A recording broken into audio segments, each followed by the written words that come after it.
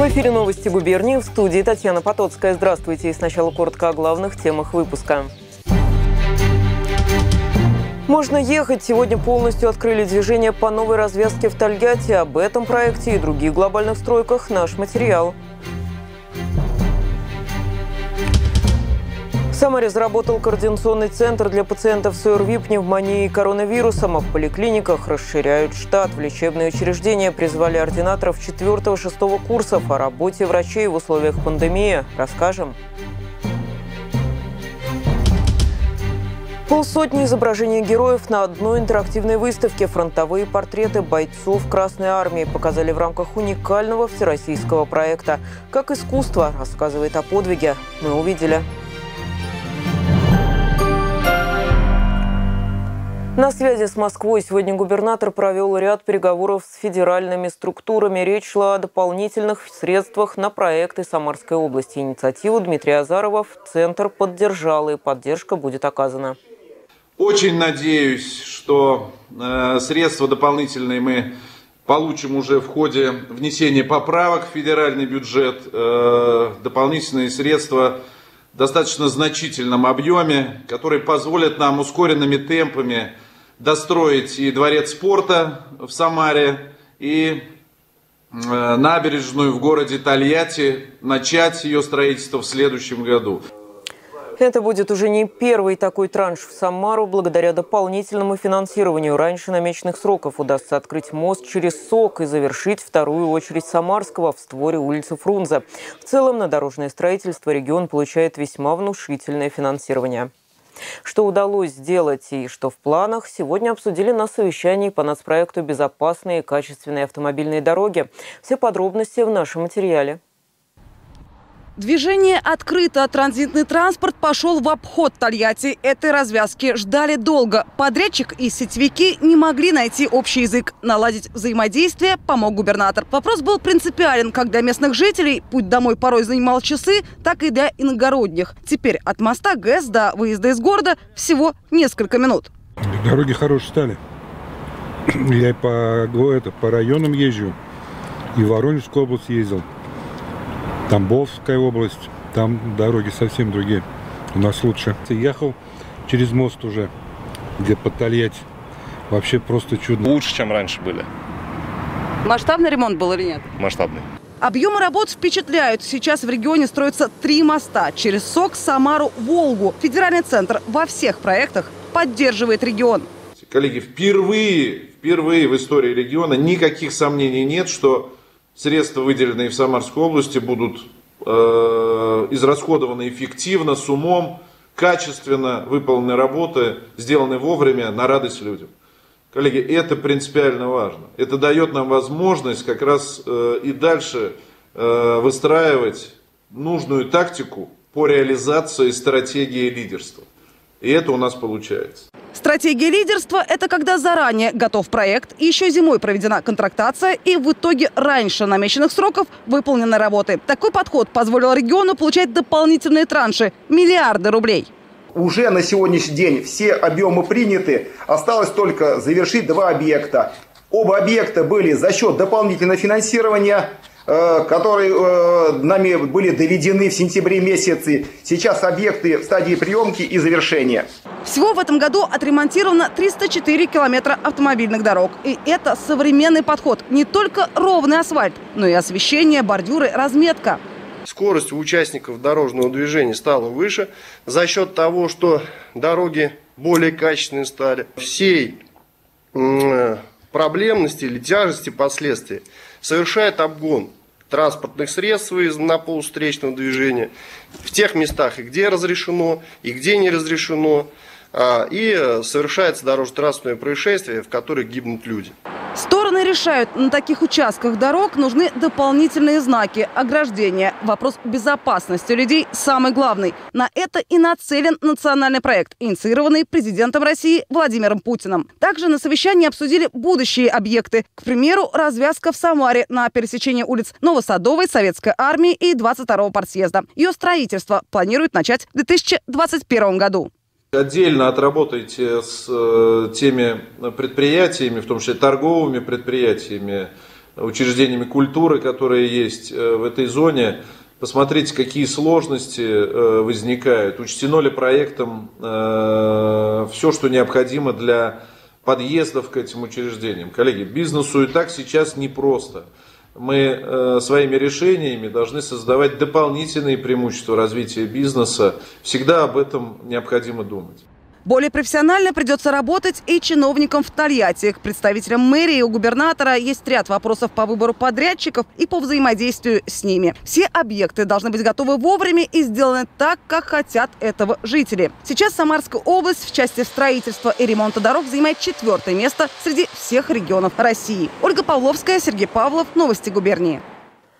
Теперь координировать работу с пациентами с ОРВИ, пневмонией и коронавирусом будет специальный центр. Он создан по поручению губернатора Дмитрия Азарова и работает на базе 15-й поликлиники Самары.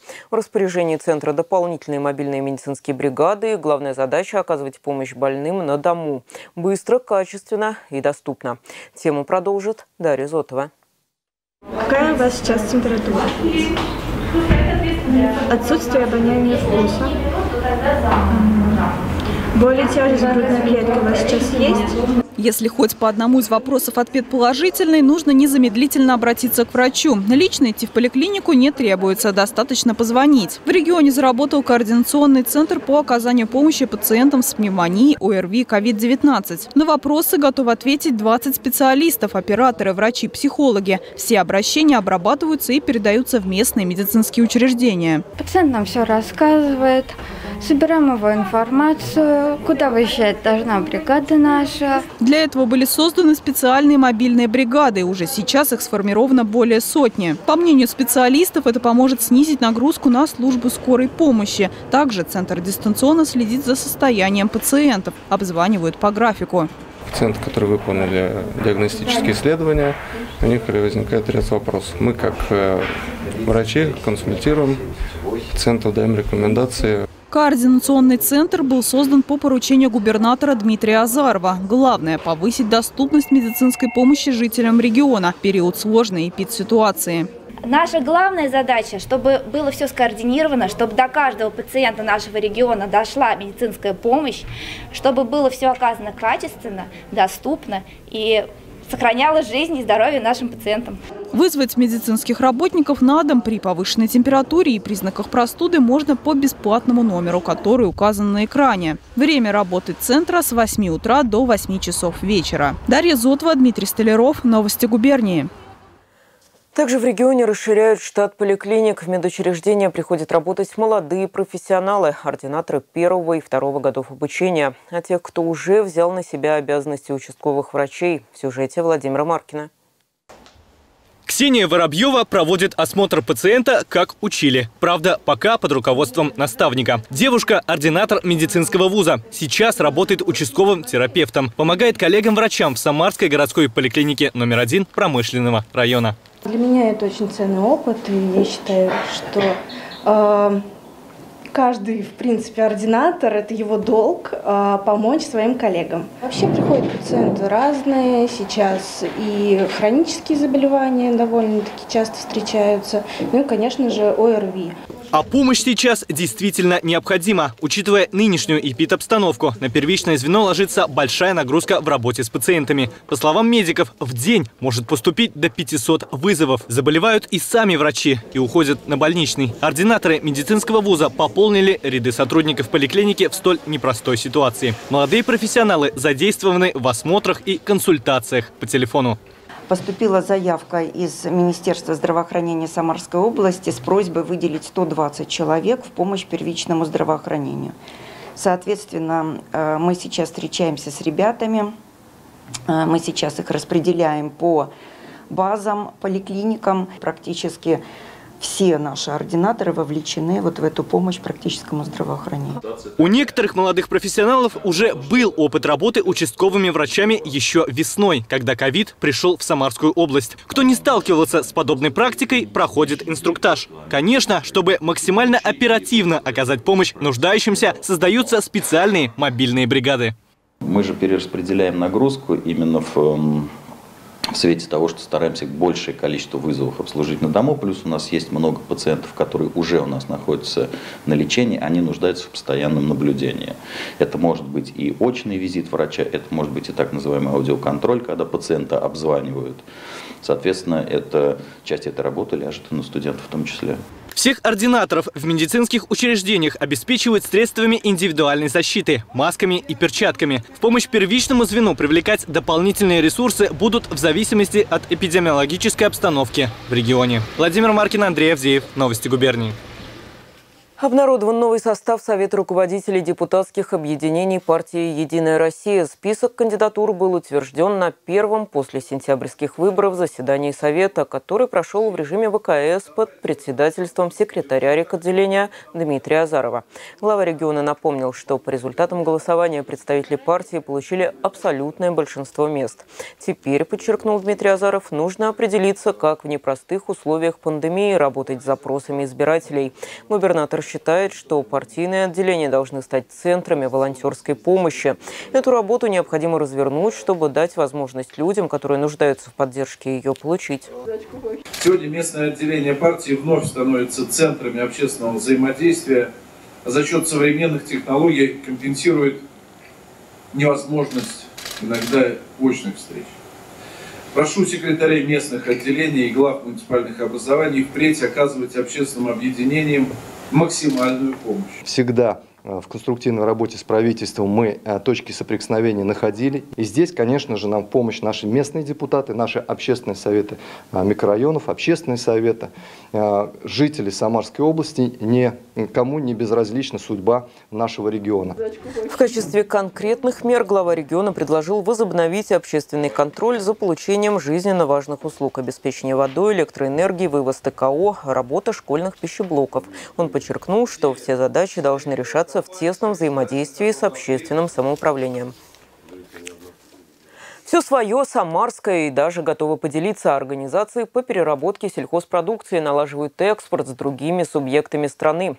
Наша съемочная группа побывала на предприятиях и увидела, что происходит с молоком и мясом перед тем, как они попадут на полки магазинов. Почему и как важно сегодня поддерживать местное производство, в репортаже Андрея Фадеева. С самарских ферм в магазины страны. Молоко проходит длинный путь к покупателям, но неизменно совершает остановку на одном из молокозаводов. На этом трудятся 50 человек. У каждого свои функции, и каждый работает со своим аппаратом. Здесь продукт проходит все необходимые процессы. Термообработку, очистку, разливается по герметичным бутылкам. Все для безопасности потребителя. С момента запуска завода прошло как раз 1,5 года на сегодняшний момент. Производим 4 вида молока пастеризованного в бутылке ПЭТ, йогурты питьевые, и также в ассортименте йогурты ложковые. Тоже и с мясными полуфабрикатами. Свинина, говядина, курица – все поставляется с местных цехов. Хранится по всем правилам, а после превращается в купаты, манты и разносортные пельмени. Производство четко налажено. Где-то процесс лепки полностью автоматизированный, где-то ручной, а где-то смешанный. Мы работаем абсолютно со всеми ритейлерами, которые присутствуют на рынке в Самарской области. В городе Тольятти мы есть, наверное, в 90% магазинов, то есть нас найти легко. Постепенно завоевываем сердца покупателей города Самары. Кроме этого, пытаемся выходить уже на сопредельные рынки. Наша продукция поставляется уже в Ульяновскую область. У Самарской области достаточно потенциала для производства основных продуктов питания. Таких предприятий в регионе около 700. Ежегодно объем получаемого товара в денежном выражении превышает 100 миллиардов рублей. Губернатор Дмитрий Азаров отмечал, что инвестиционный порог для организации по переработке сельхозпродукции необходимо снизить с 650 до 200 миллионов рублей. Ведь это позволит предприятиям получать более значимую господдержку. Государственная поддержка перерабатывающих предприятий, конечно же, осуществляется. Здесь льготное кредитование и поддержка перерабатывающих сельскохозяйственных кооперативов.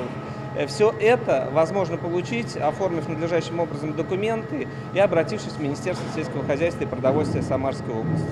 Поддерживать отрасль переработки особенно важно, потому что предприятия могут удовлетворять потребности не только своего региона, но и других субъектов страны. На сегодняшний день экспорт сельхозпродукции уже превысил $250 миллионов США. Андрей Фадеев, Александр Дудко. Новости губернии. Крупнейший российский завод по производству входных дверей запустят в Тольятти. Он расположится в бывшем здании предприятия «АвтоВАЗ-Агрегат» и обеспечит городу почти 2000 рабочих мест. Масштабный проект ранее одобрил губернатор Дмитрий Азаров на Совете по улучшению инвестиционного климата Самарской области. Сегодня на будущую производственную площадку отправился глава регионального Минэкономразвития Дмитрий Богданов. Репортаж Ирины Грумеза. Бывшее здание завода «АвтоВАЗ-Агрегат» преображается. Уже завершили работы по кровле, обновили полы, готовят площадку под монтаж технологического оборудования. Здесь развернут крупнейшее в России производство входных металлических дверей и комплектующих к ним. В стране уже работают 18 филиалов компании, от Сахалина до Калининграда. Но именно в Тольятти планируют запустить максимальные мощности. Для этого предприятию потребуется почти 2000 работников. У жителей города появилась возможность подать свое резюме, пройти определенный отбор и уже трудоустроиться на действующее предприятие. По планам первые линии должны заработать в середине февраля месяца. В первую очередь нам нужен административно-управленческий персонал на производственные подразделения и вспомогательные подразделения. А еще специалисты IT-сферы и рабочих профессий. Резюме принимают по адресу, который вы видите на экране. Массовое трудоустройство начнется в январе. До лета предприятие будет функционировать в одну смену, затем круглосуточно. Руководство обещает сотрудникам самое высокотехнологичное оборудование и преследует амбициозные цели. К 2022 году вывести Тольяттинский завод в лидеры по производству входных дверей в России и странах СНГ. Вы знаете, какую установку нам дает наш губернатор Дмитрий Ильич Азаров, что регион должен быть лидером, он должен быть самым комфортным для привлечения инвесторов. И пример того, что мы создаем сейчас в Тольятти, в Самарской области, один из самых современных в мире заводов по производству дверей, то это к этому пример. Компания выбирала из целого ряда регионов, смотрели, в общем-то, и другие страны. И мы в честной конкурентной борьбе смогли предложить самые лучшие условия. Компания по производству дверей – резидент тольяттинской территории опережающего социально-экономического развития. За год она инвестирует в проект более 4 миллиардов рублей. Ирина Грумеза, Андрей Костомаха. Новости губернии. Ровно 79 лет назад Иосиф Сталин подписал распоряжение, согласно которому Куйбышев на время стал столицей Советского Союза. В город на Волге были эвакуированы около 180 предприятий, а также дипломаты, политики и творческая элита. Представителей культуры было около 5000 человек, в том числе актеры, музыканты, художники, писатели и журналисты. Сегодня в Самаре при поддержке правительства области состоялась презентация книги «Культурная элита запасной столицы». Это событие открыло цикл мероприятий, посвященных юбилейному 10-му параду памяти. Книгу представил ее автор, писатель Виталий Добрусин. Знакомство с литературным трудом проходило в формате моноспектакля. Презентация была организована с соблюдением всех санитарных требований. Ее посетили общественники, представители предприятий, учебных учреждений, корпоративных и образовательных музеев. В течение 41-42 годов фактически были здесь выдающиеся всемирно известные люди. Это не могло не повлиять на город. Город, конечно, и рос, и насыщался, и становился культурным центром страны. Очень важно, что и память обо всех вот этих выдающихся деятелей и культуры, и промышленности, и политики, которые жили и работали в нашем городе, очень важно, что это сохраняется. Презентация сопровождалась выставкой. К созданию экспозиции приложили руку десятки музеев области. Зрители смогли погрузиться в атмосферу военного Куйбышева, где трудовые подвиги вершились под звуки 7-й симфонии Шостаковича. Мы все понимаем, что это действительно был новый город, в который приехал, ведь вслед за дипломатами приехала культурная элита всей нашей страны. Это и Большой театр, и драматический Ленинградский театр. И мы понимаем, что в это время появился заново союз писателей, союз композиторов, союз художников. И нам приятно, что до сих пор эта традиция, вот с 1941 года традиция продолжается. И сейчас все наши творческие коллективы очень достойно представляют теперь уже современную Самару. Напомню, с 2011 года в Самаре ежегодно проходит парад памяти. Он реконструирует историческое шествие по площади Куйбышева 7 ноября 1941 года.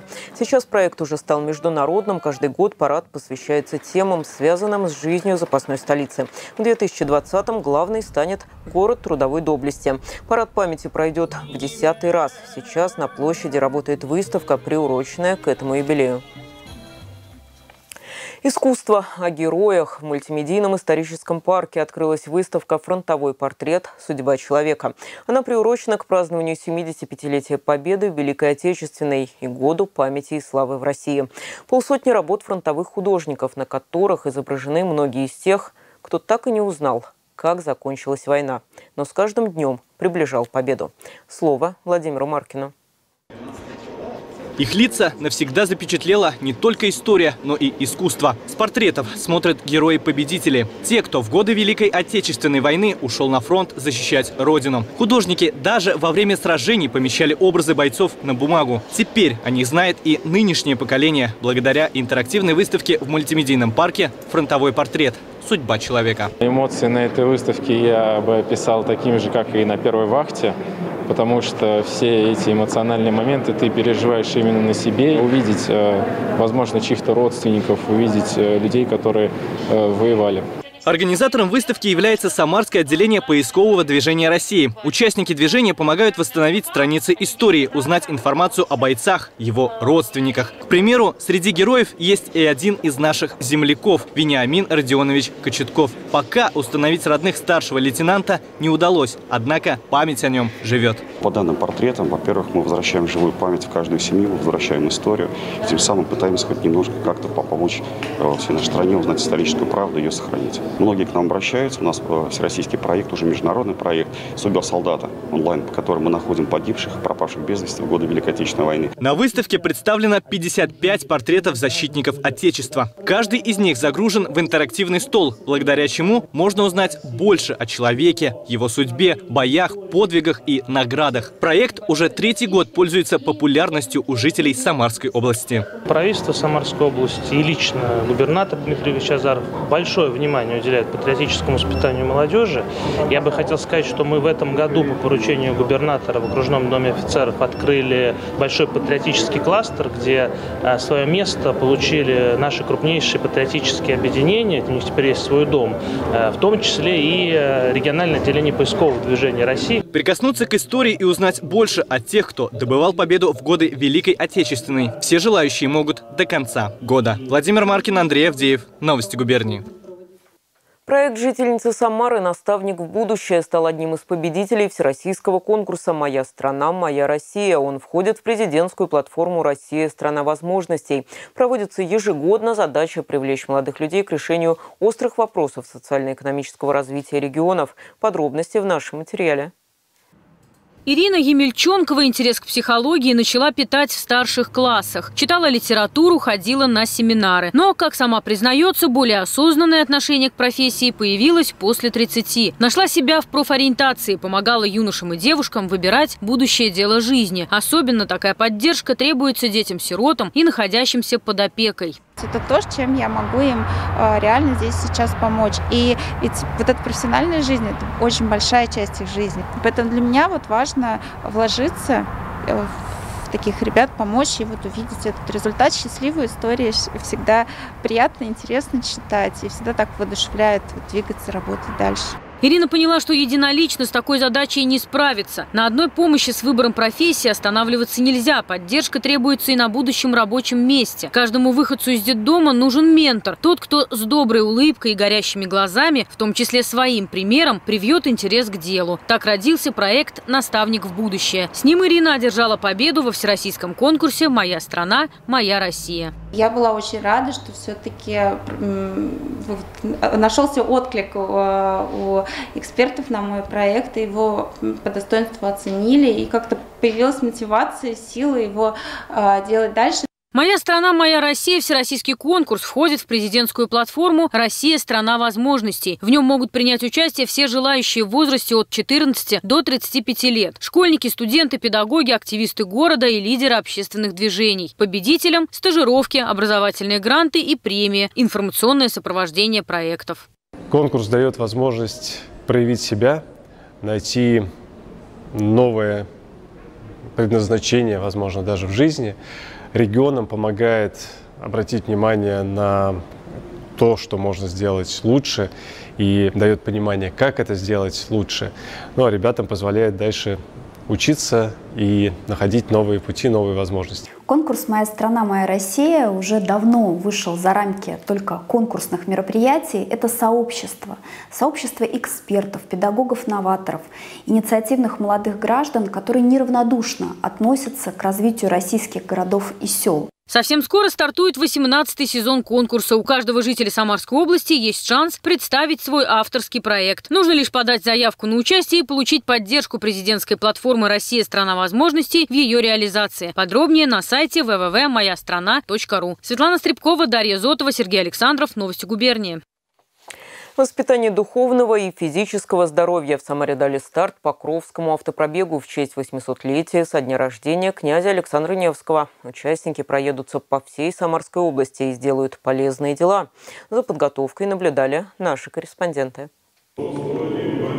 Перед началом массового заезда участники автопробега отстояли молебен в Софийском соборе и сделали групповое фото на память. А после приготовились к долгому путешествию. Ведь за 4 дня им предстоит доехать до Новокуйбышевска, Воскресенки, Безенчукского района, Сызрани, Жигулевска, Тольятти, Виновки и вернуться обратно в Самару.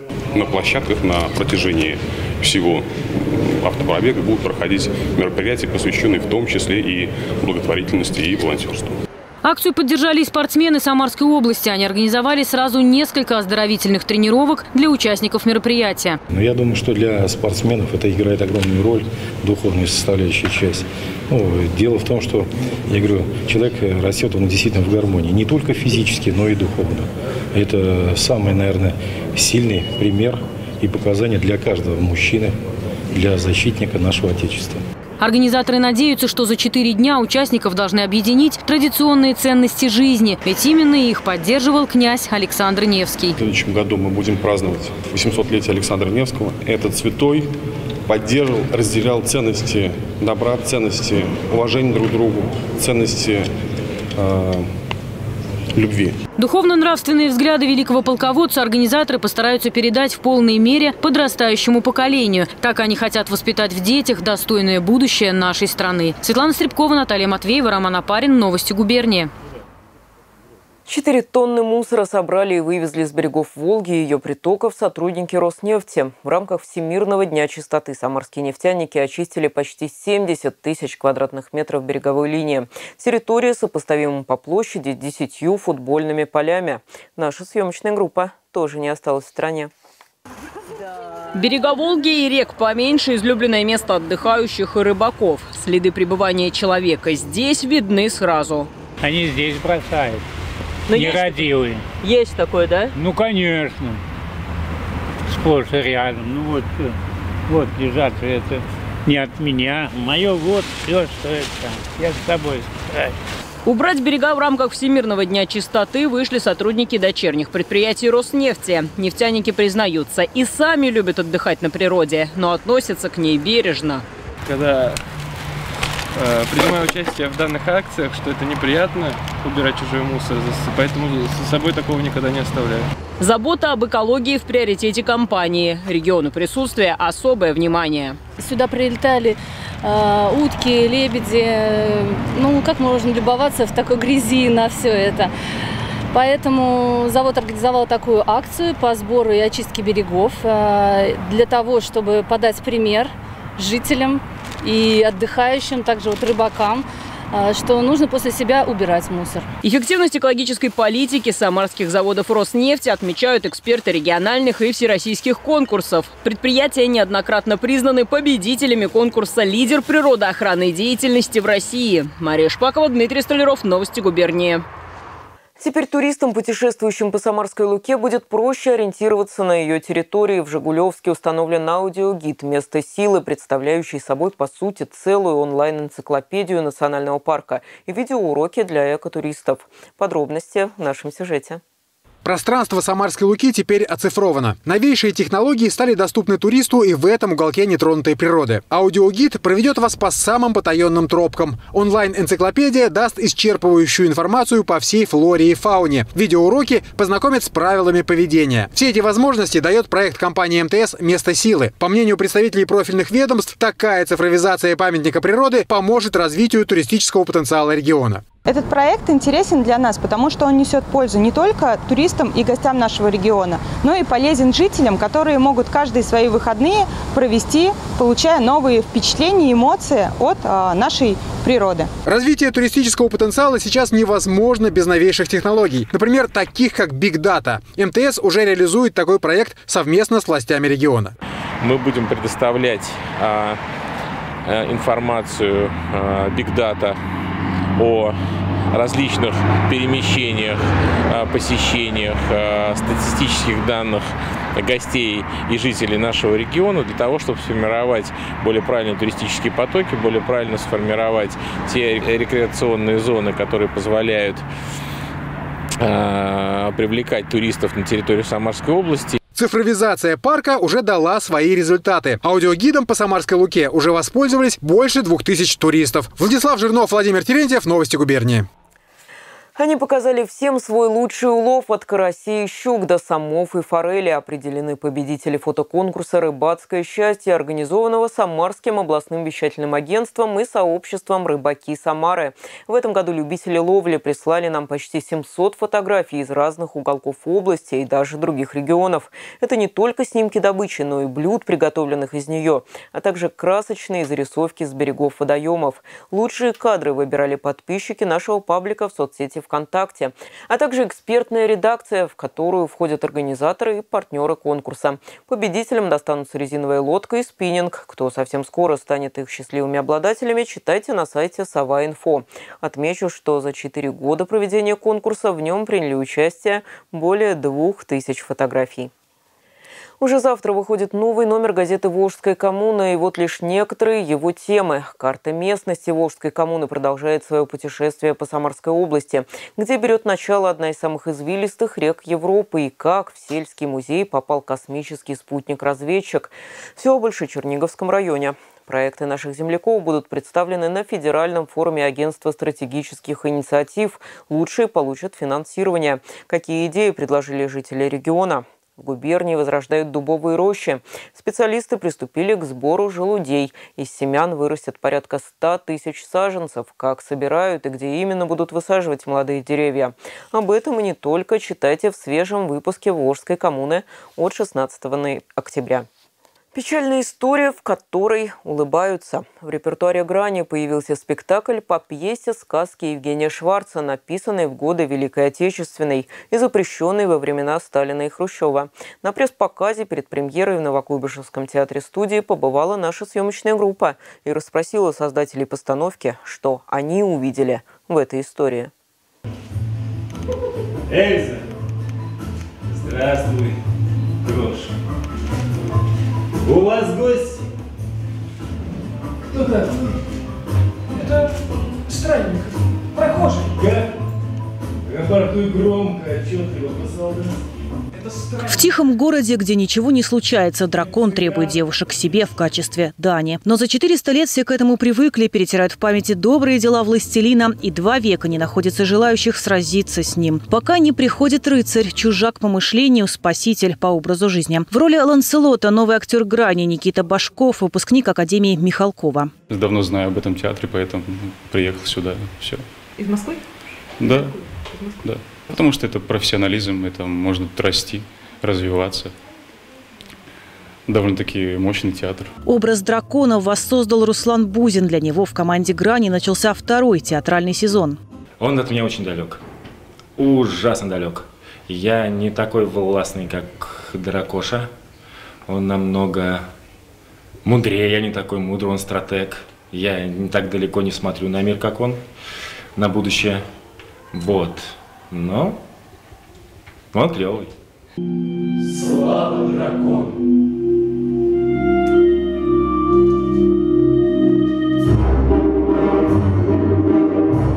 Для постановки «Дракона» по сказке Евгения Шварца перестроили зал театра-студии. Зрители сидят с непривычной стороны, в масках и на дистанции. В качестве декорации помост-трансформер и видеопроекции. Световое решение спектакля создал неоднократный номинант на премию «Золотая маска» Евгений Гансбург. Автором костюмов стала Любовь Мелехина. Музыку написал композитор и актер Арсений Плаксин. Он же исполняет в спектакле сразу несколько ролей. До репетиционного периода же была, в принципе, готова почти вся музыка.